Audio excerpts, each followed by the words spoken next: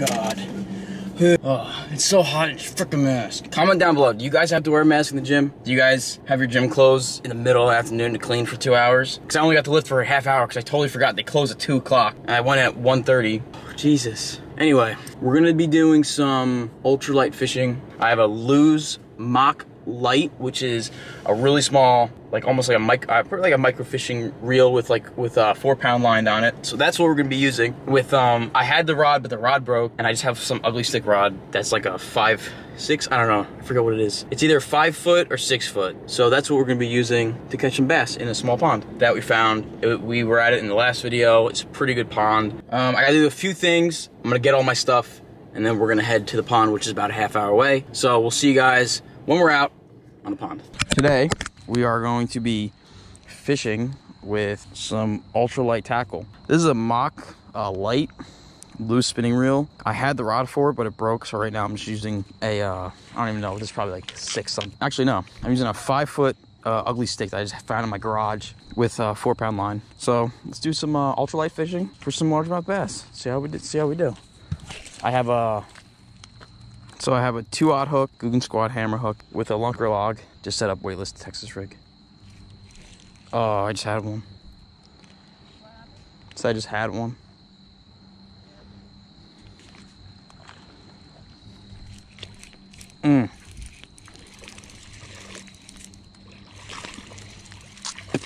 There we go. Is that first cast? First cast. Little largie number 1. Nothing crazy. Just a little pretty guy. Let's get him back in there. Fish numero uno on a lunker log.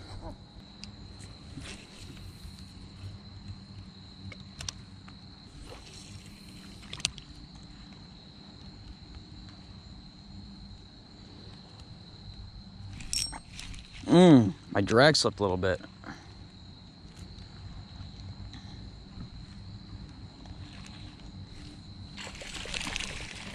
There we go. Come here, buddy. Fish number 2. Another small guy. Let's see how long this lunker log lasts. So that was 2 fish caught on it so far. It's not too beat up yet, so that's good.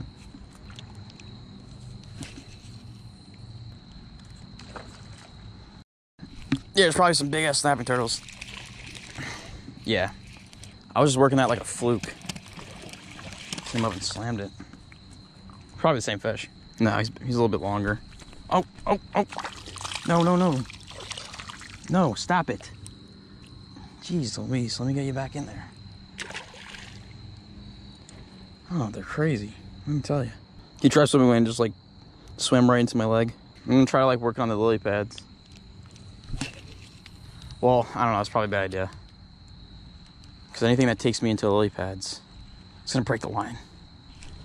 There's one. Oh boy. Yeah. Yeah. No, not bigger. He was just he was in the grass. Oh, jeez. I thought he was a monster. Look at this little guy. He's so fat. Oh, my worm came off. No.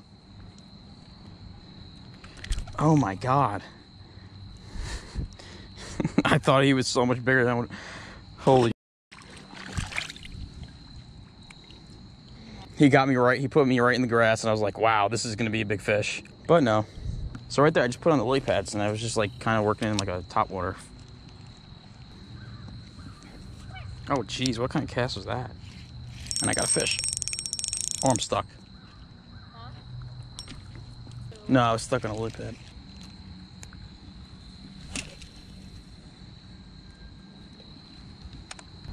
Three, 2, 1. Fish. Oh, almost. Damn it. Oh, yeah. A couple seconds off.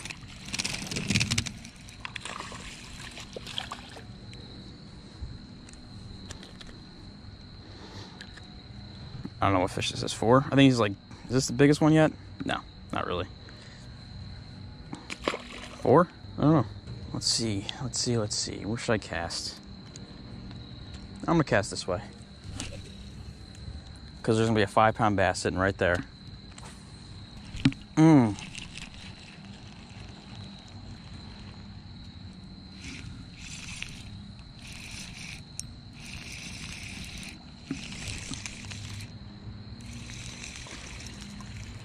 Poor guy.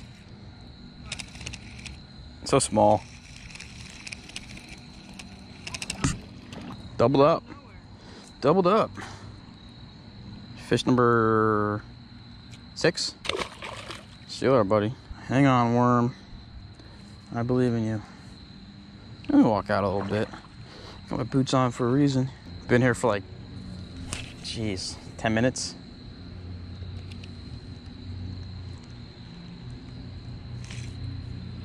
Damn.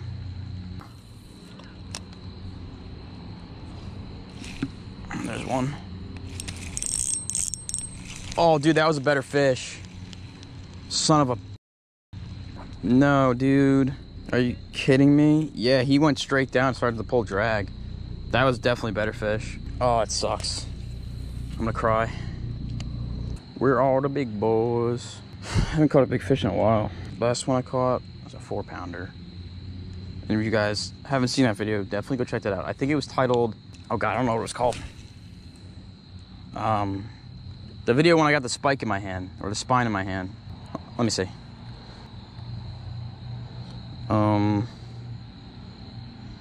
I got a fish, hold on.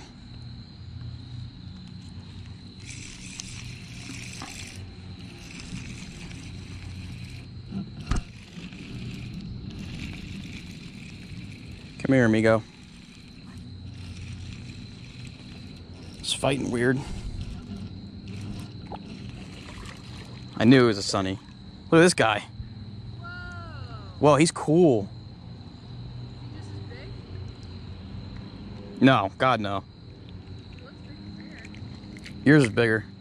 Look at the color on this guy. I mean, this is definitely the biggest bluegill I've ever caught, but the one you caught was fucking huge. Yeah, he's big. This is the biggest bluegill I've ever caught. See you later, bud. All right, what was I saying? Oh, the biggest bass this summer that I caught was in this video right here. This one, cheap versus expensive Senko fishing challenge. Good video. Caught a 4-pound largemouth, and when I was holding him, he fell out of my hand. I tried to catch him, and his spine went into my hand, and I had to go get it removed. So it's cool. Definitely never saw that happen.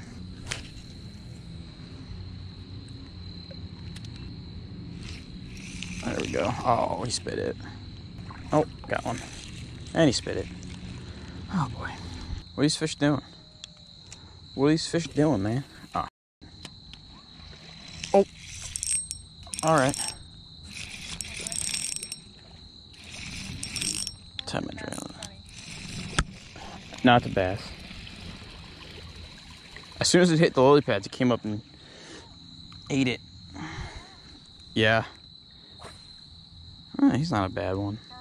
Right to it. Oh. I hate that. I don't know what number fish this is, but about the same size. Go get bigger, dude. All these fish have like really good potential to grow big because they all have big heads and like really round bodies. And if this pond can get like some water back into it, these fish are gonna be massive one day. Like it's almost like this area right here is like almost a nursery. It's crazy. Like this is like recipe for like some giant bass. Cause like there's so much food for these bass, and then once they get bigger and hopefully the water comes back up, it's gonna be insane.